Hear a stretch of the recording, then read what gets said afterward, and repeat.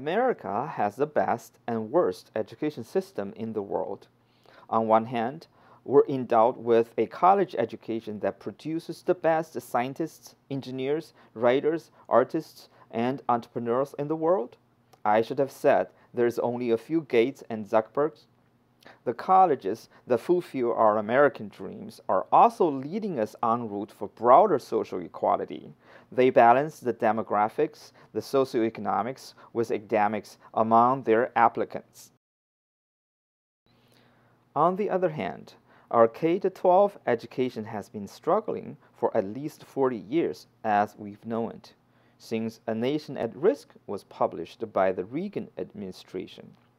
The standardized tests that let us see the problem are now demonized as something not designed to tell what kids are told in classrooms, but what money is about.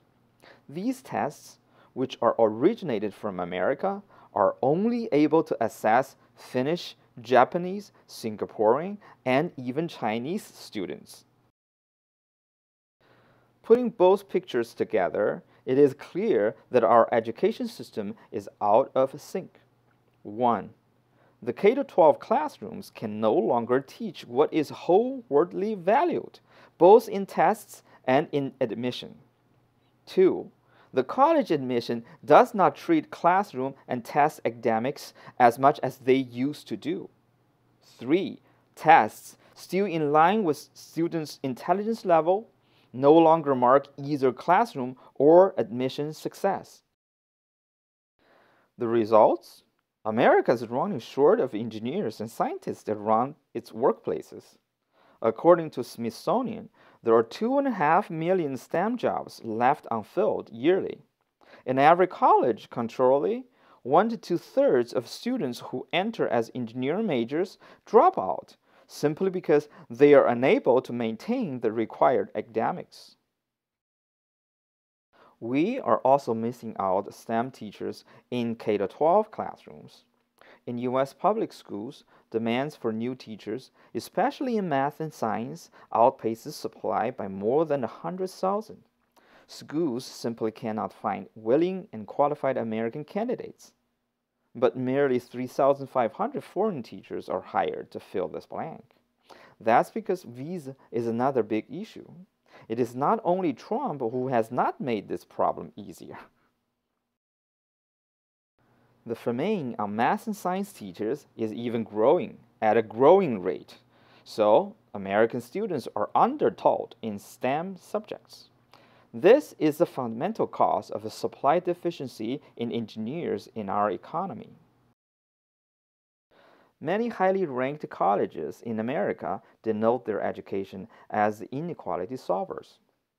Admissions have been increasingly tilted towards equality measures for well beyond a decade. Top students are often guided to pour their extracurricular hours into Rwanda, Myanmar, and Nepal on funded philanthropic projects. Holistic evaluations also take into account of candidates' local and racial backgrounds. It seems the Harvards and Princetons alike have been socially more equal than anywhere else. Along with inequity in colleges appearing to soften, the lack of teachers and students' deficiencies in math and science are still widened. American education is still suffering inequity.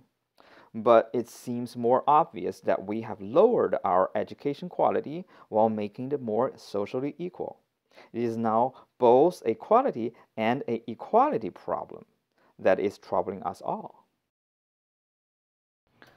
Our eyeballs and respects, both as citizens and parents, have made up the ranks of elite colleges so that they attract more and more of our talented sons and daughters even in this pandemic. As colleges expand their fame, wealth, and applications in decades, our kids suffer more in schools on things they are supposed to learn and enjoy. Did any of these colleges tell us that the leadership, the altruism, and the creativity they taught us through the admissions won't help stop, or even to say reverse the American K-12 deteriorating? One thing that always correlates with the students' math and science performances and predicts their potentials in STEM fields is the standardized tests.